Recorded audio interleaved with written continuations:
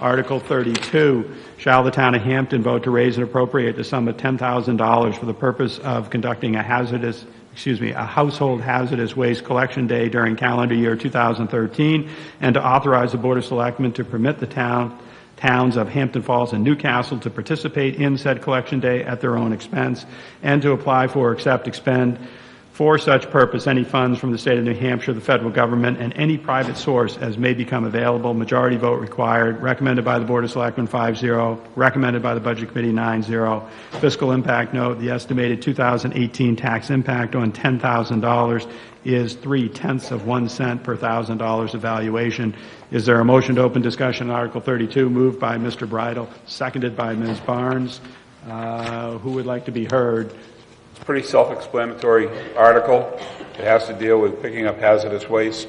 We've done it for a number of years in town, and it just affords our citizens a way to get rid of their hazardous products without having to dispose of them illegally. All right. Thank you, Mr. Bridle. Mr. Jacobs, would you like to be heard? Yes. Just for information purposes, the 10,000, it used to be 20,000. We kept lowering it every year as we realized we didn't need the additional funds.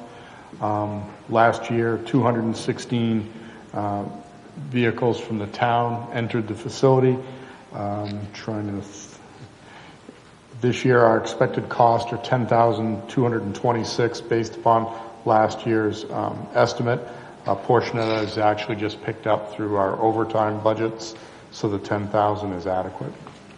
And we are applying for. We started last year applying for relief from the state in the form of a grant for 18. We're on the list.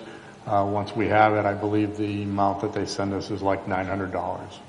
So, and we've already made application for 19. They have you do it a year ahead of time. So we're trying to, if you all hold the line on this particular item. All right. Thank you, Mr. Jacobs. Anyone else wishing to be heard? Seeing none, Article 32 will appear on the ballot as printed.